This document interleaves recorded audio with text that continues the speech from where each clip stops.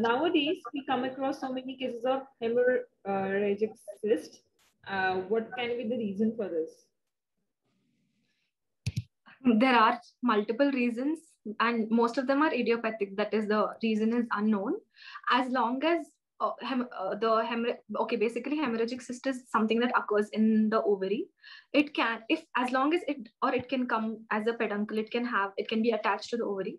As long as this cyst does not burst, or it does not increase in size, or it does not affect with a girl's menses, or it does not cause excruciating abdominal pain that you're not able to do anything at all, you need to be rushed to the emergency.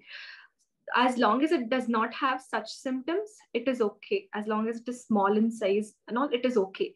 But if you have any symptoms where it affects your cycles, it causes excruciating pain, and it increases in size, it is really huge, that it is palpable per abdomen, or sometimes these cysts have tendency to undergo torsion. That is, they're connected to a peduncle and that can twist. If they twist, the blood supply to your ovary gets completely stopped. So that is an emergency, that the patient presents with pain abdomen. So in such cases, you need to rush immediately. Otherwise, it's okay.